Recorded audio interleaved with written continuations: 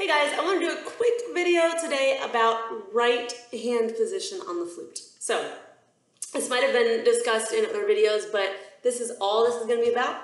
Your right hand should make a C. If you let it hang by your side, it just chills out and it naturally does this, right? Okay, your flute should go there with nothing else, okay? You don't have to clamp, no death grip, and you don't have to straighten out that pinky. I see a lot of students, they double joint their fingers and they press really hard, they death grip the instrument. No.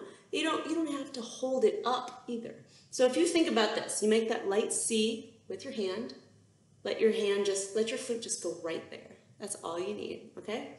And look where my thumb naturally goes. Can you see this?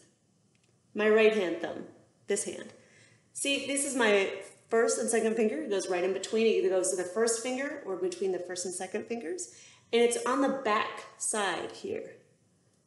It's not underneath. So if you notice from this side, it's not this way, okay? This is the best lighting, sorry. So there you go. So when I'm playing, you'll notice you don't see my thumb, do you?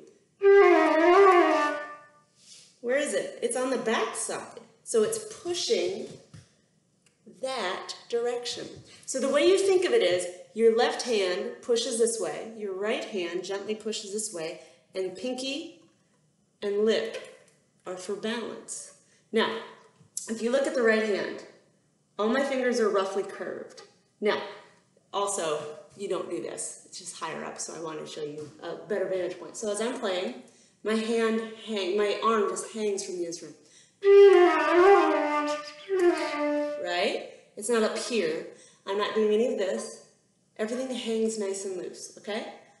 And your pinky, look how my pinky goes. Yeah?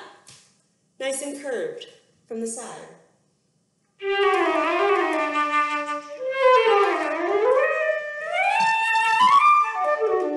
Everything is very easy, nice and fluid. And so you also notice I'm keeping my hands close to the keys. That will help. So if you have any kind of finger pain, pain here, a lot of pain on the pinky, make sure you're not pressing really hard. If you'll notice where my pinky is,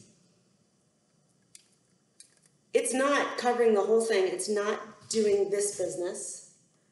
It's curved. Everything is nice and easy. If you ever play piano, you think of having a bubble on your hand and you just let it go. That's how you play the piano. Same thing when you play the flute. Just let it hang. So you're going to sound like this. Look at my hand while I play.